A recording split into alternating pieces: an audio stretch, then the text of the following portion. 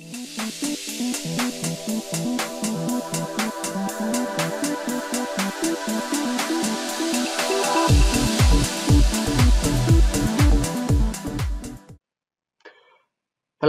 and welcome to this video on HCL OneTest API. In this tutorial, we're going to show you how to use OneTest API to create a test suite to house your smoke tests, and then run the test suite and then view the results in the HTML reports. So HCL OneTest API uses a database to store historical test data. So we're going to talk a little bit about that. Then we're going to create and run a test suite and then view the test reports. So we need to ensure that we have connectivity between HCL OneTest API and the system under test. We need to set up the project database already, and we need at least one test created to house in the test suite.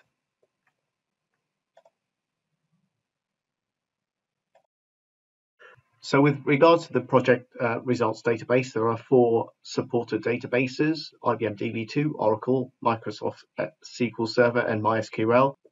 Just note that there are some user permissions that are required to access the database. To create the test suite, we're going to use a demo application called Vacation Booking. This application contains numerous underlying technologies, one of which is a SOAP HTTP request to a web service.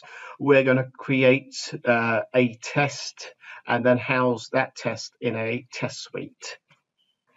So in the scripts folder of the installation directory of HCL OneTest API, you'll find some sample SQL scripts there that can be used to create the project database. So depending on the database you have, so whether it's Oracle or MySQL, there are the relevant SQL files in this folder that can be used to create the database. So I now have HCL OneTest API open. The project database is configured in the following location. So if you click on Project and Project Settings and you go to the Server Settings tab, there you will find database connection details. So you can choose from a drop-down menu here the database provider, and you provide the database URL string as well as the username and password. And once you've done that, if you click Test Connection, what you should see is this message that connection was successful, and it comes back with a schema version number. So you now have this database project set up and configured in HCL OneTest API. We're now ready to create our test suite. So I already have here a few tests created previously. So these tests call the Book Hotel web service, and within this Book Hotel web service, we have an operation called Get Hotel. So if I look at this one here,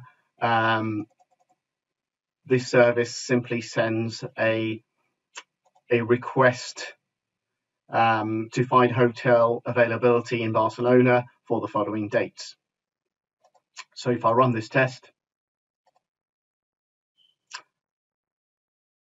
okay, we can see that that has run successfully. And what I've done now is created other tests for different cities. So Edinburgh, for example, and London. So all these are basically tests to find hotels in the relevant city. If we go to the UI, this is what is done. So Barcelona, for example, you can choose a from date and a to date, and we do a search. So this is the functionality here that we're trying to recreate in HCL OneTest API, where we can retrieve hotel availability depending on the city and date period.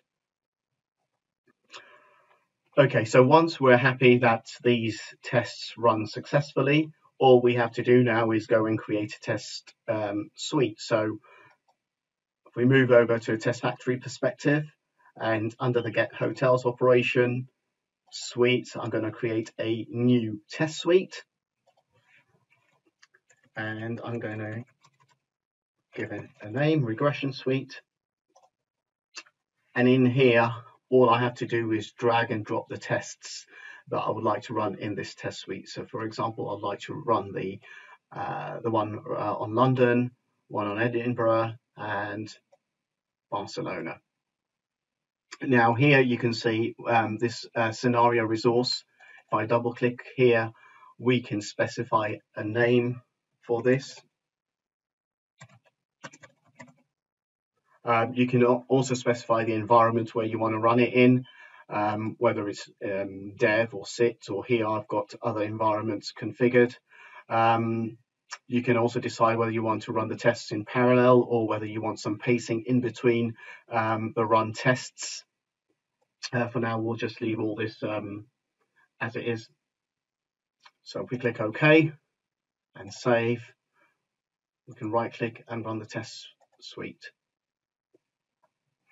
So you can see here that the test suite is run, and basically within the test suite we have 3 tests, and all these 3 tests have ran successfully.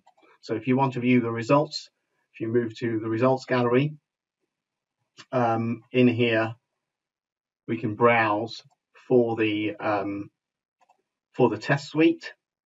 So what we're choosing here is a suite called regression suite, and click OK.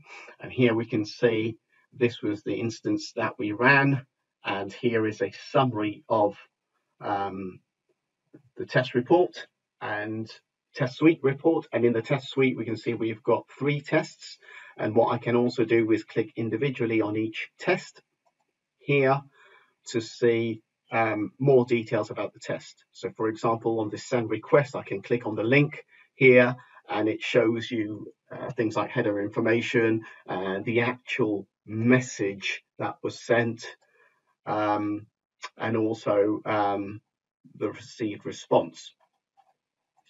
You can do that for each and every test here, and once you're happy with this, what you can then do is save all this to an HTML file.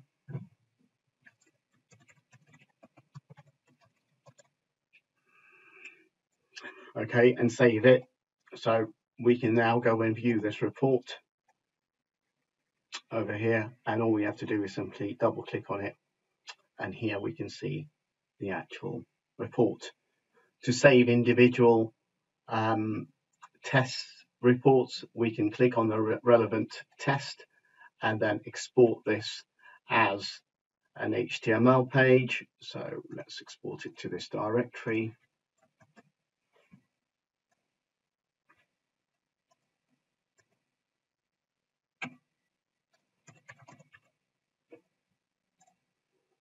And now if we go and open this test1.html, you'll actually see the detailed report of the actual test. So to summarize, we have spoken a bit about the project database, and this is a requirement before creating test suites and viewing test results. So we created a test suite and housed a few tests in there and ran those tests in the test suite, and we then saved those test reports and viewed them as HTML documents. I hope this tutorial was useful. Thank you for watching this video.